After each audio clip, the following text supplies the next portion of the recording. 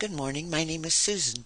I want to show you how you can erase something on an image in Inkscape 0.47. I created this image and then didn't like the flowers after it was all done, and I can't break it apart, so now I have to erase the flowers. Made a duplicate copy.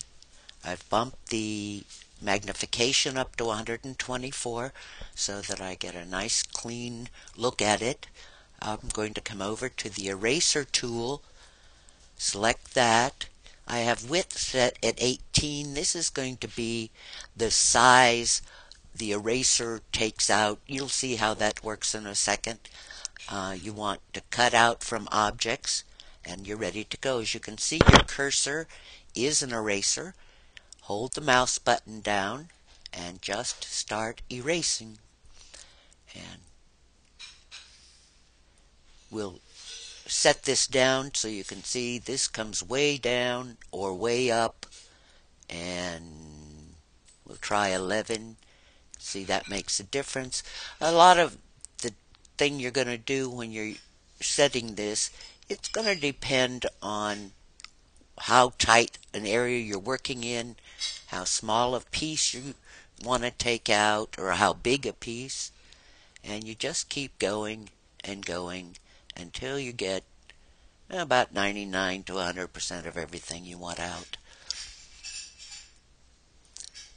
Since I'm going to be putting another flower over this, I don't have to be terribly precise. I just need to get it down enough. There we go.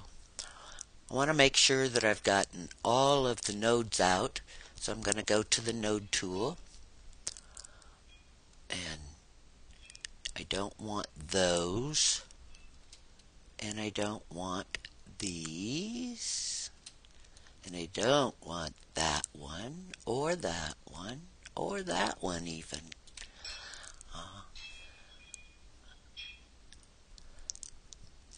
Maybe a little bit more. Take out from here.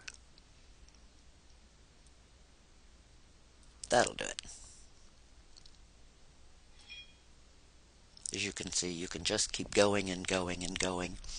I think you get the idea. I'll later on go take this one out, create a new one, and start over.